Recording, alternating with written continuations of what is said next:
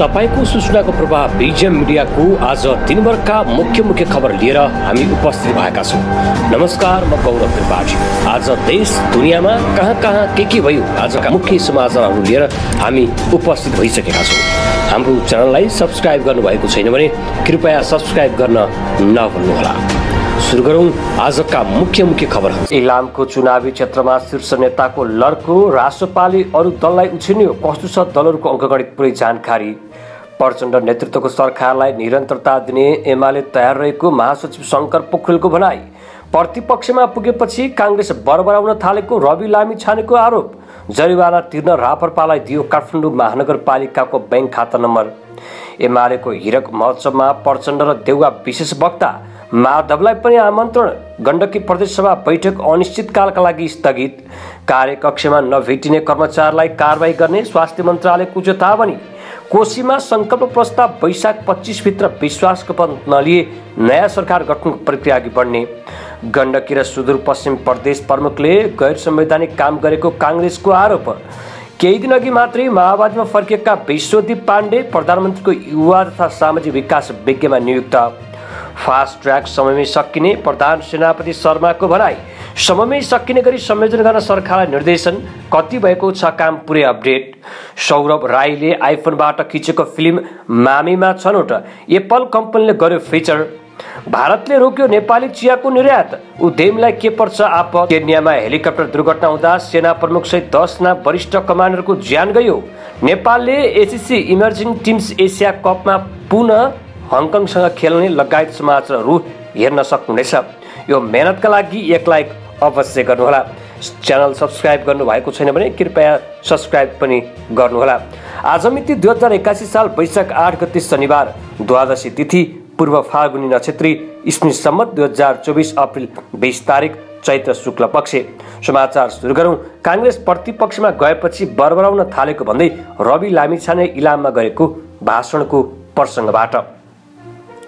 राष्ट्रिय स्वतन्त्र पार्टीका सभापति एवं गृहमन्त्री रवि लामिछानेले नेपाली काङ्ग्रेस प्रतिपक्षमा पुगेपछि बरबराउन थालेको आरोप लगाएका छन्।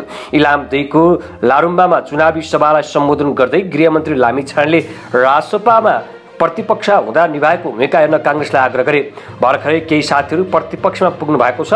प्रतिपक्षमा पुग्ने बित्तिकै बर्बाद भयो, सकियो, आफ्ना कैयौँ चिज थाहा हुने भयो भनेर अलिअलि बरबराउन थाल्नुभयो होला, अलिअलि गनगन गर्न थाल्नुभयो होला। लामिछानेले काङ्ग्रेसप्रति टिप्पणी गरे।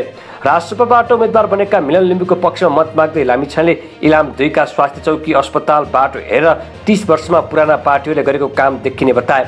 जे छ त्यही ठिक छ भन्ने लाग्छ भने त्यसलाई निरन्तरता दिनुपर्छ, होइन अब हामीले मत परिवर्तन गर्नुपर्छ भन्ने लाग्छ भने अब सोच्नै पर्छ, गृहमन्त्री लामिछानेले भने। रविले काङ्ग्रेस बरबराएको भनेका छन्। तपाईँको विचारमा उनको भनाइ सही या गलत के लाग्छ कमेन्ट गर्नुहोला।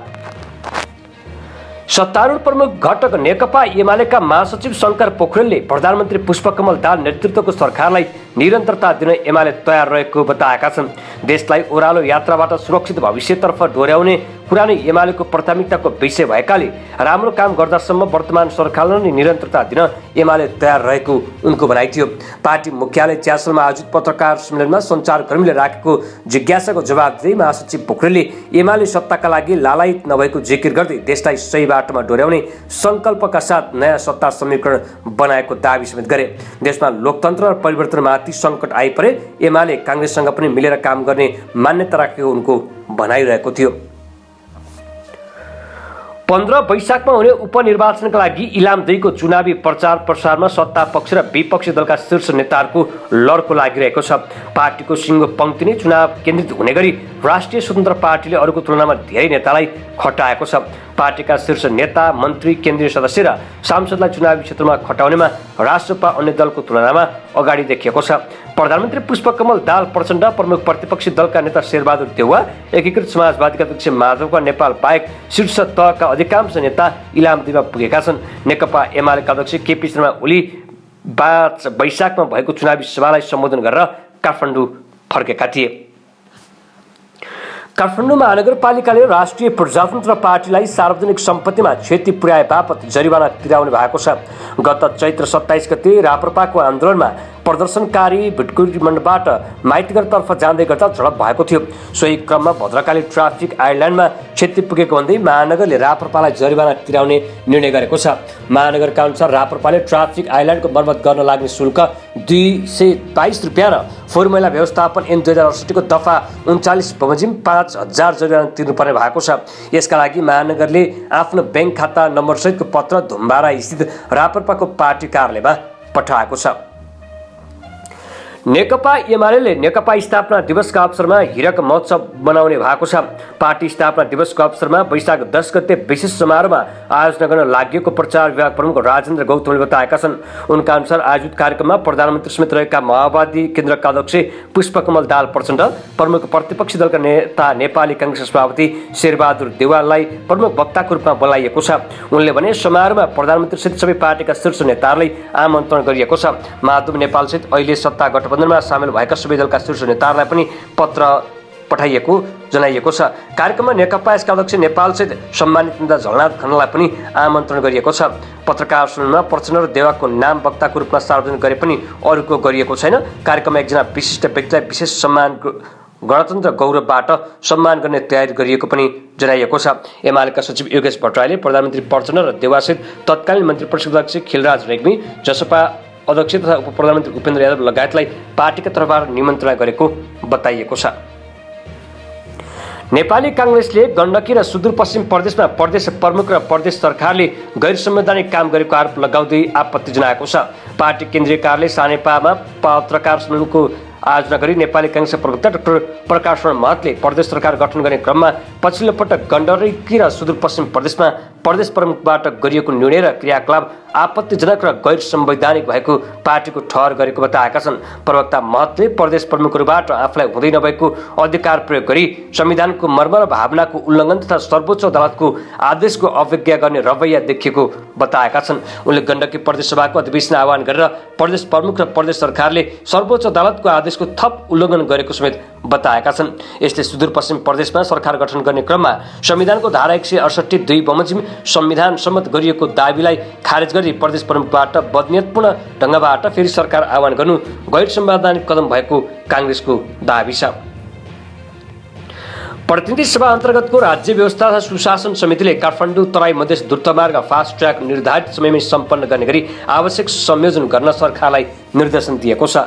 समितिको बैठकले द्रुतमार्गको खोकना क्षेत्रमा देखिएको समस्या तुरुन्तै समाधान गरी निर्धारित समयमै आयोजना सम्पन्न गर्नका लागि आवश्यक सहयोग र संयोजन गर्न प्रधानमन्त्री तथा मन्त्री परिषदको कार्यालय र रक्षा मन्त्रालयलाई निर्देशन दिएको हो।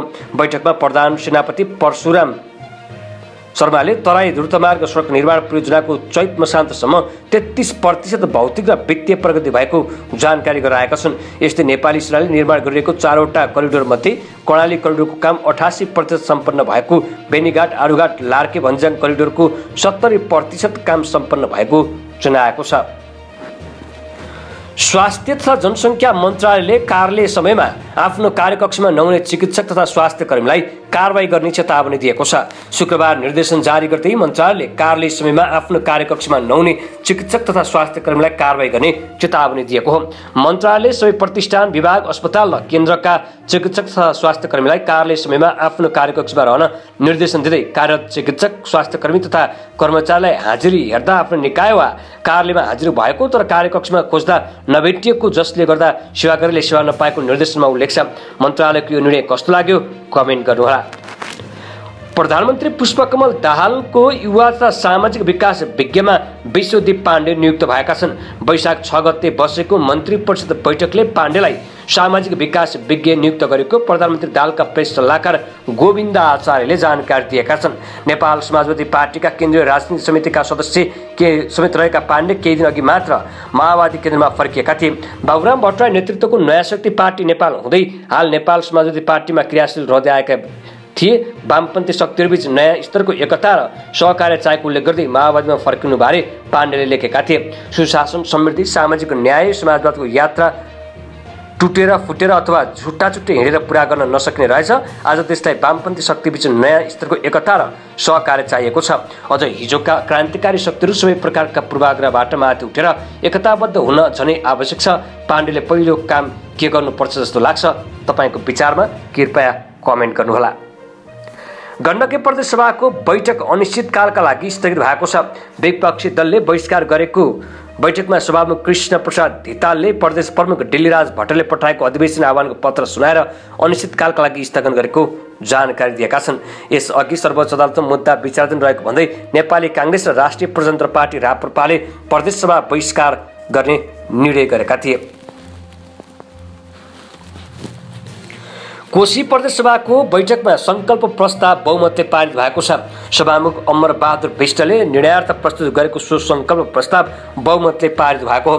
प्रदेश सभा नियमावली 2074 पहिलो संशोधन समितिको नियमको उपनियमको खण्ड अनुसार बमोजिम नेपाल कम्युनिस्ट पार्टी एमाले संसदका प्रमुख सचेतक रेवती रमण भण्डारले बिहिबार प्रदेश सभामा सो संकल्प प्रस्ताव पेश गरेका थिए। प्रस्तावलाई सभामुखले मत विभाजन गरी निर्णयार्थ प्रस्तुत गरेका थिए। उनले प्रस्तावका पक्षमा 52 जना 3 तटस्थ र विपक्षमा रहने सदस्यहरू सहभागी हुन नचाहेकाले प्रस्ताव बहुमतले पारित भएको बेहोरा पढेर सुनाएका थिए।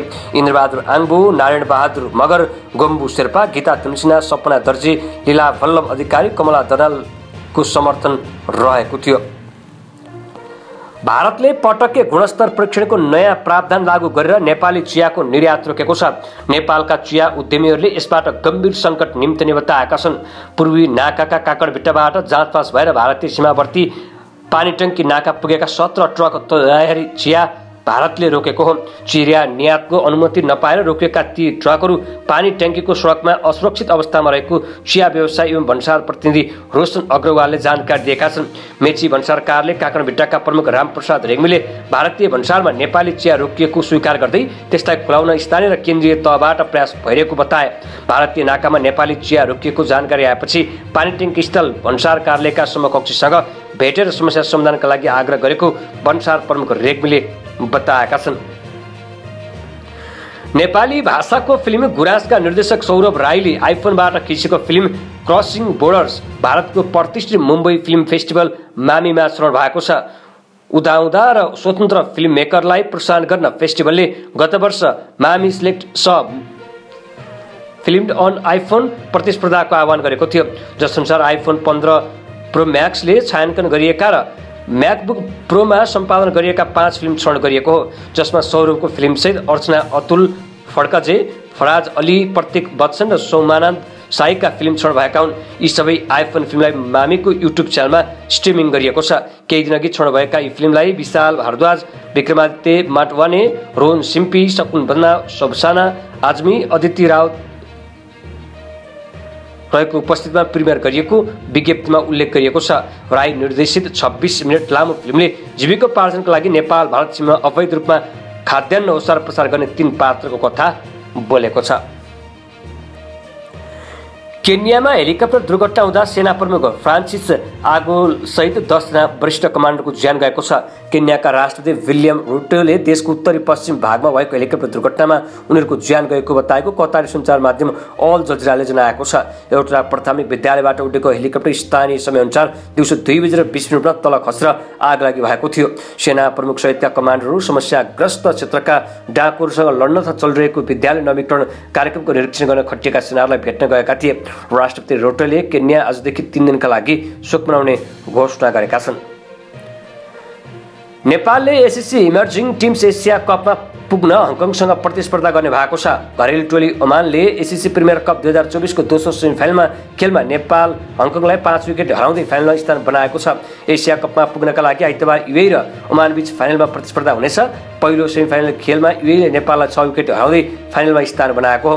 फाइनल पुगेका ओमान र युएई स्वतः इमर्जिङ टिम्स एसिया कपमा पुग्नेछन्। अब तेस्रो स्थानका लागि हुने नेपाल र हङकङ बीचको विजेता टोली इमर्जिङ टिम्स एसिया कप खेल्न पाउनेछन्। इमर्जिङ टिम्स एसिया कपमा भारत, पाकिस्तान, बङ्गलादेश, श्रीलङ्का र अफगानिस्तानको ए टोली हुनेछ।